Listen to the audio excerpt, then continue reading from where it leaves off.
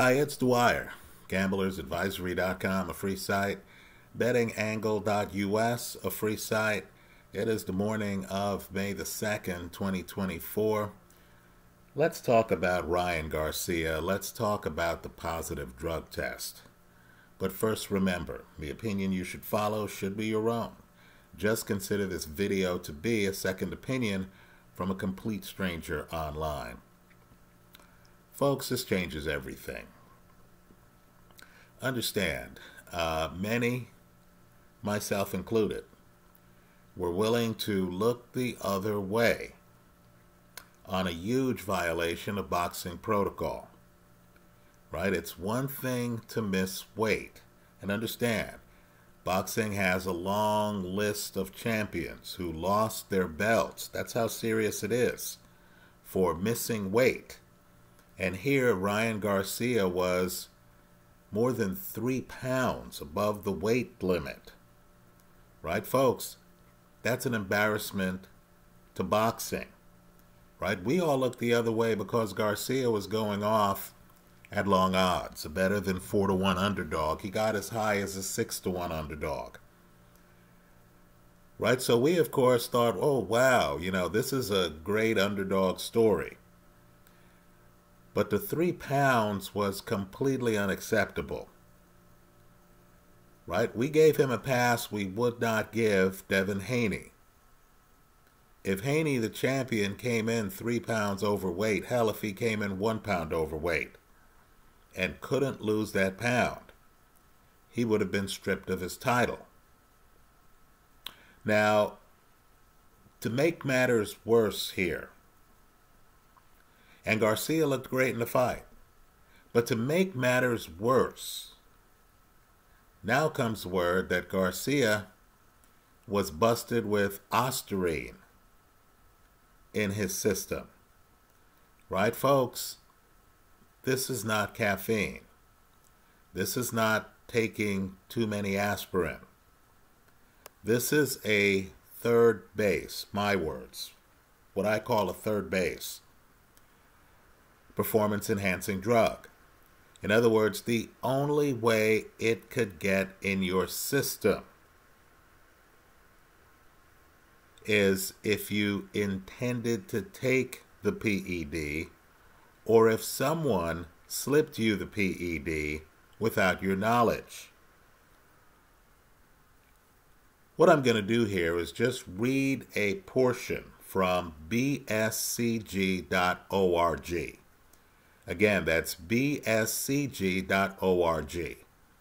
This is a database here online where they talk about performance-enhancing drugs. I like to go to it when an athlete is busted with a performance-enhancing drug so I can figure out if they could have gotten it from tainted meat, if they could have gotten it accidentally, if there's some over-the-counter standard medication that they might have taken that could have led to a positive drug test. I'm just going to read some portions here of this drug, Ostarine, right, or Ostarine. And I'll leave it up to you to decide how high-powered this PED is, right? How this PED came to be created. Was it organic? Is this in nature? Or is this something that came out of a lab? I also want you to just pause for a second and ask yourself the question, how hard would this PED be to get? Right? So from BSCG, let me just read and paraphrase some of what they have here online. The drug Ostarine, also known as MK-2866, GTX-024, is a selective androgen receptor modulator. It was developed in the mid-2000s to help combat bone and muscle wasting in people suffering from a range of debilitating diseases and aging, but is still being clinically researched and is not yet an approved drug. Ostarine is designed to activate the androgen receptor in a similar fashion to anabolic steroids. Because it produces strength gains similar to those of anabolic steroids without unpopular androgenic side effects, the drug has become a prevalent steroid alternative for bodybuilders and athletes. Folks, this is one of two drugs that showed up in the A side of Ryan Garcia's tests. Right? The other is a drug called norandrosterone. Right?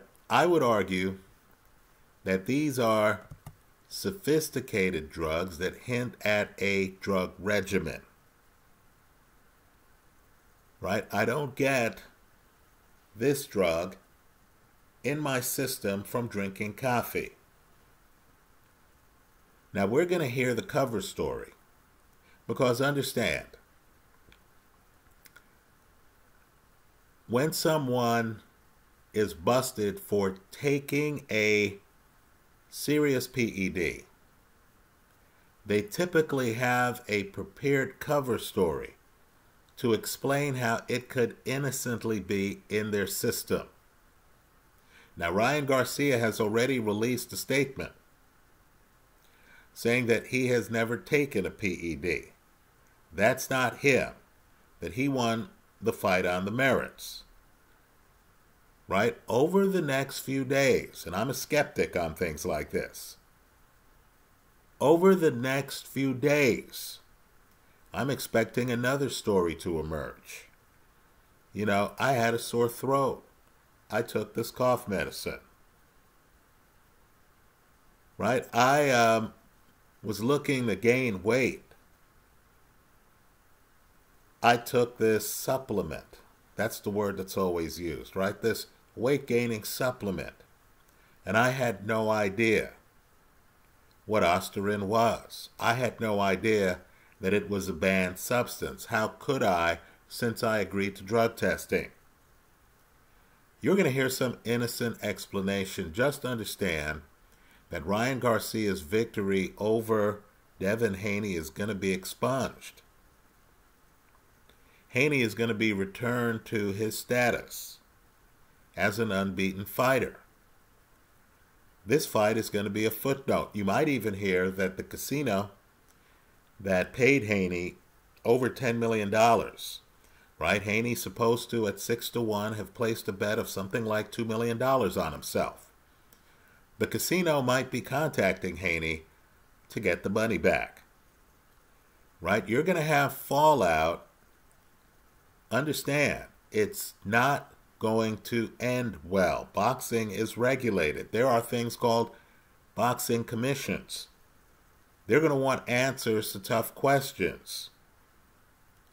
Right? The answers might not be convincing because of the high-level sophistication of a drug that did not exist in the year 2000.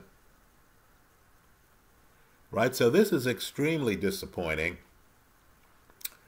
Just understand that it devalues everything. Right? Before, the film of the fight was really singular. You know, it was the kind of film where 5, 6, 7, 10, 15 years from now, we could say, hey, I remember that night. Right? It was a prime example of an underdog, a significant underdog, beating the odds, proving all of us wrong. Right? 3 knockdowns in the fight. You know, think about, too, the narratives that were being created. Right? One of them was, can Devin Haney take a punch? Right? Jury's still out on whether Devin Haney can take an honest punch. We know he can't take a juiced punch. Right? So, you know, let me also point out, too, that there are many reputations on the line here. Many. right? I'm not going to mention the guy's name because he deserves some anonymity right now. But understand, Ryan Garcia has a world-class trainer, right? That world-class trainer has his own reputation in boxing.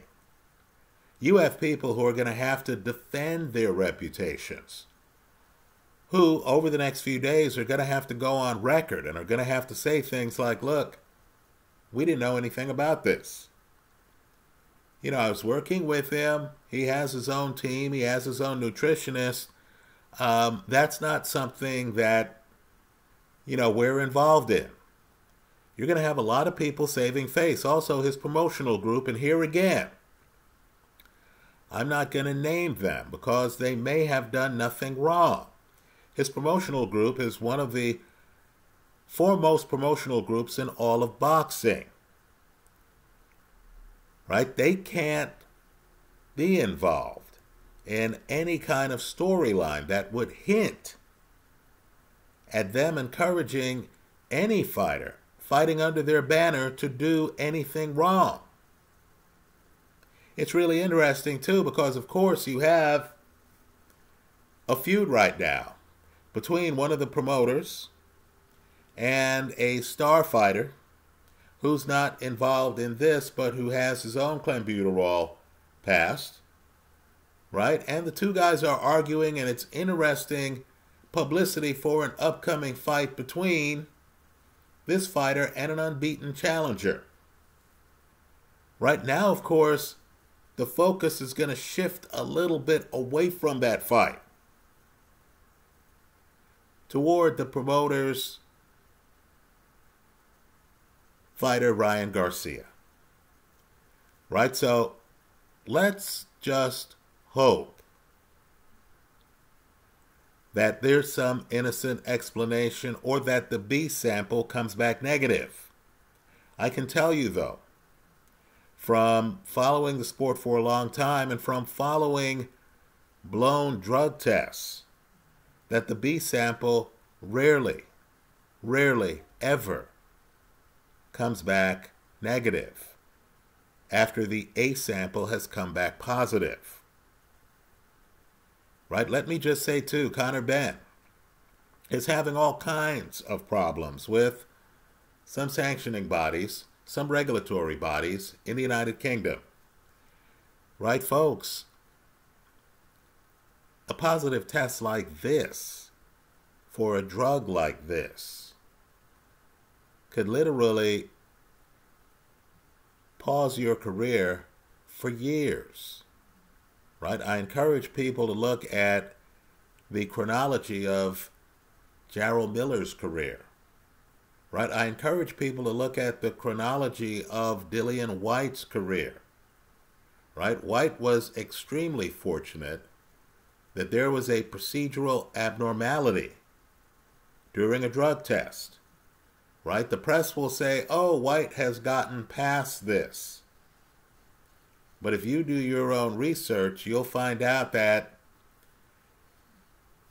the ability to get past the drug test doesn't necessarily mean that there weren't things in the test sample that should not have been there. Right? Ryan Garcia could well go from a fighter on the verge of fighting huge names to a fighter whose career is on pause for multiple years. Those are my thoughts. Let me hear yours in the comment section of this YouTube video. What I've also found, too, is that the explanations are always ridiculous. In 1988, one of the best athletic performances I have seen in my life. It was the men's 100 meters.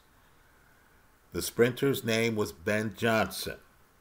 Johnson was always great out of the blocks if you're in a track and field. But this was that rare race where Johnson started strong and he finished strong. Johnson set the world record, which was huge, at an Olympic Games, one of the most watched events in track and field. Then, of course, Johnson failed a drug test. We forget it now, but at the time, Johnson claimed that he was drinking water and that there was some sticky substance at the bottom of the bottle. That was his initial story. Then we found out later that Johnson was on a regimen. Right? Just brace yourself for some ridiculous story involving some over-the-counter medication or some inadvertent taking of Ostarine, a drug that did not exist in the year 2000. Those are my thoughts. I look forward to yours in the comment section of this YouTube video. Thanks for stopping by.